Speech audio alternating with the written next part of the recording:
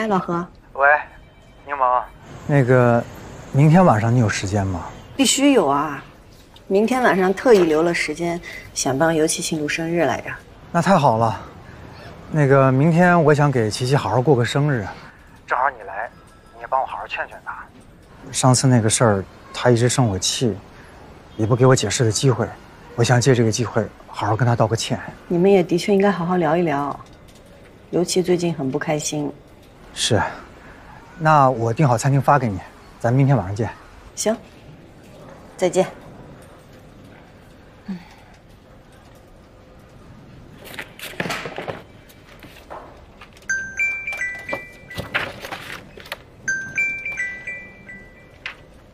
喂，学长。毛毛，明天有安排吗？明天是尤琪生日，我跟老何想给他庆个生。上次不是跟你说他们俩闹矛盾了吗？老何就想借这个机会呢，给他道个歉，好好跟他说一说。那我就不去捣乱了，你帮我跟尤琪说声生日快乐啊。那好吧，那我先替他谢谢你。好，拜拜。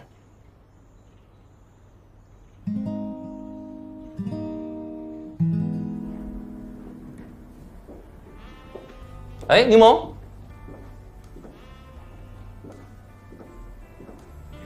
这么巧啊！啊，最近好吗，朋友？最近挺好的，朋友。你俩这什么腔调啊？神经兮兮的。毛毛 ，Hello， 明王，毛毛，这是你的前老板陆总吗？嗯，这是我的好朋友尤琪。你好，这是她男朋友何月鸾。久仰，我是人宁保险的何月鸾。你好。哎。那我们先去房间啦。嗯，好，我一会儿就过来。好。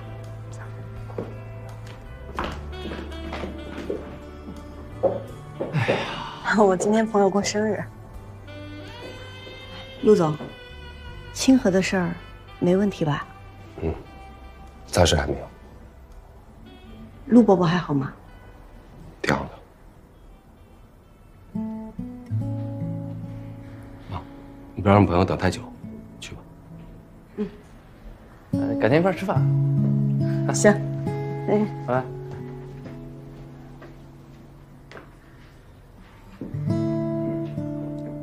你跟小柠檬说话怎么怪怪的呀？你俩现在什么关系？你不也听到了吗？朋友。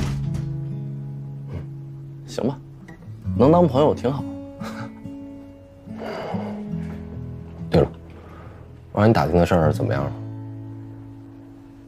现在卢国宇是真没招了，看来你爸的这场股权大战是要赢了。不得不说，姜还是老的辣，多亏你爸找了双星做帮手。但我从一开始担心的就不是陆国宇，是双勋。双星不是你爸找的吗？你想啊，如果只是为了制衡陆国宇，他们为什么要买这么多股份？这事儿没有那么简单。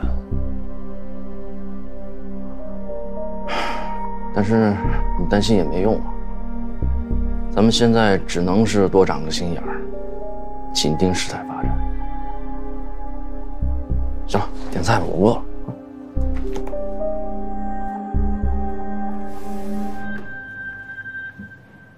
你看看，不是说想要换一台新相机吗？哇，谢谢毛毛，不可以3分钟热度啊！还是我家毛毛对我最好。那可不。亲爱的，我也准备了礼物。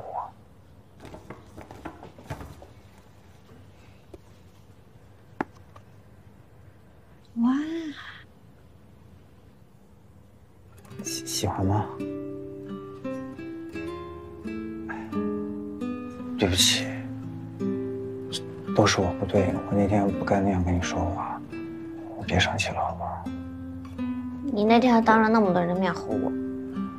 是我那天太着急了，那一屋子都是客户，对我很重要，理解一下呗。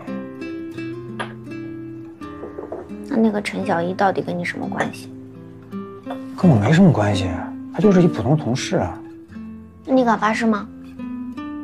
这有啥不敢的？你说我发什么毒誓都行。算了，我才没那么幼稚。那咱不生气了，好不好？我给你戴上。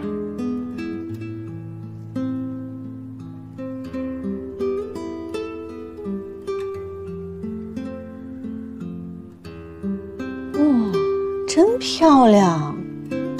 要是某人再笑一下，那就更漂亮了。我不笑也好看。哦，你看真好看。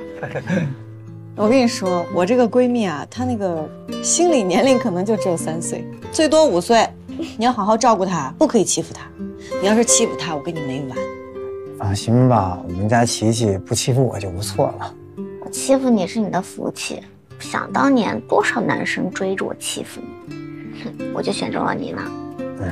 对，我很幸运的。来吧，以茶代酒，先祝琪琪生日快乐！谢谢，生日快乐！生日快乐！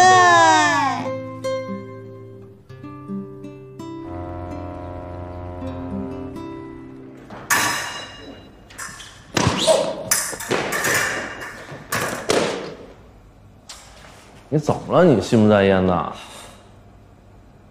有点累了，休息一下。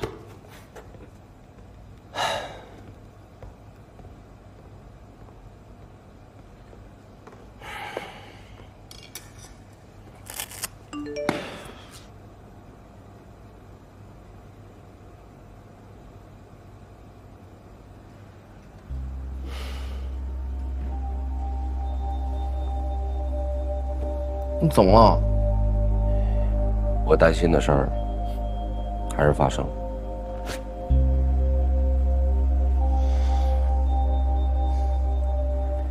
双勋收购清河股份超过20%，什么情况啊？双勋跟我爸所谓的合作，在我看来就是个幌子。他们真正的目的是要夺取清河的控制权。现在双勋已经是第1大股东了，一旦持股到30%，就会触发要约收购。你打算怎么办啊？你去帮我协筹，资金的问题我来解决，想办法抢回更多的股份。